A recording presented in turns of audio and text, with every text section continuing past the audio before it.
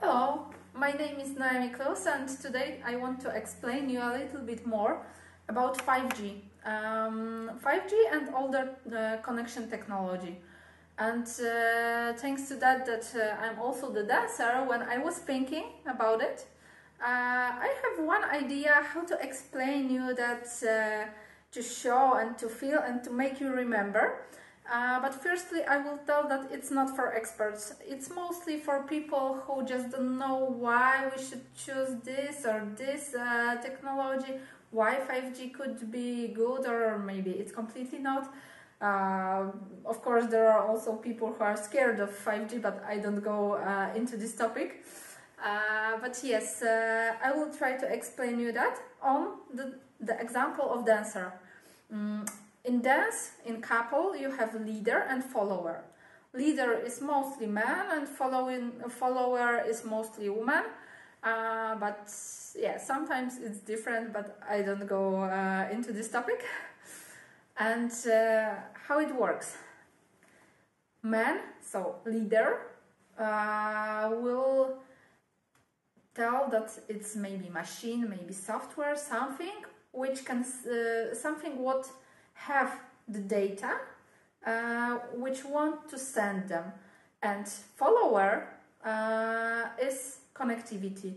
It can be LTE, 4G, 5G, Wi-Fi, just 5G and older one. I will take this part. Yes, and how it works. The most important thing in 5G and the difference between 5G and older technology is latency.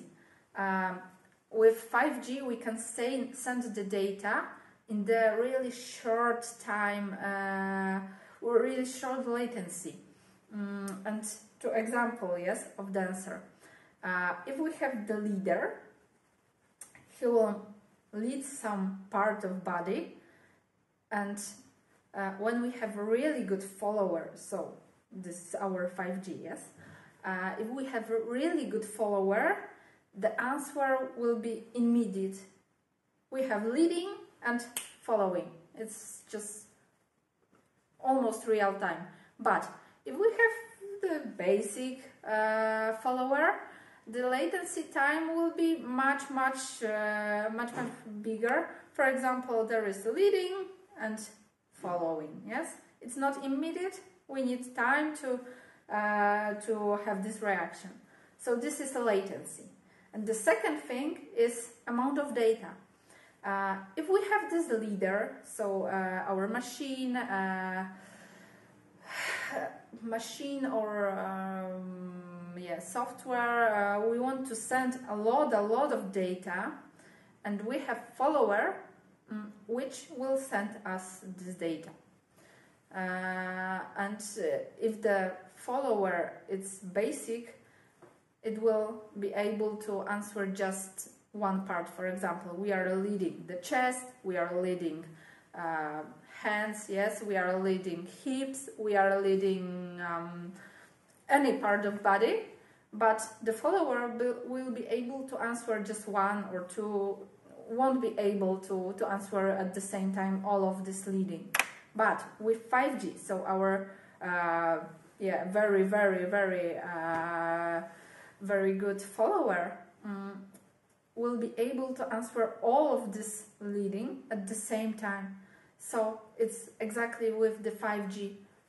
If we have huge amount of data, we want to send it, we are able to do it through the 5G, because it's able to send this all data in the, as I told before, in the almost real time. So yes, this is about 5G. Of course, there are much more differences and benefits. For example,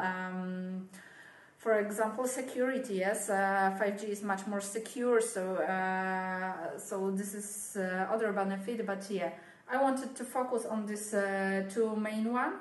And yes, now you can remember that 5G is a really good follower, and lower technology is basic follower or intermediate, yes?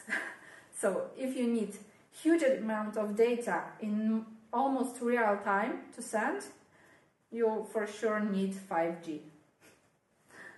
Thank you. Bye.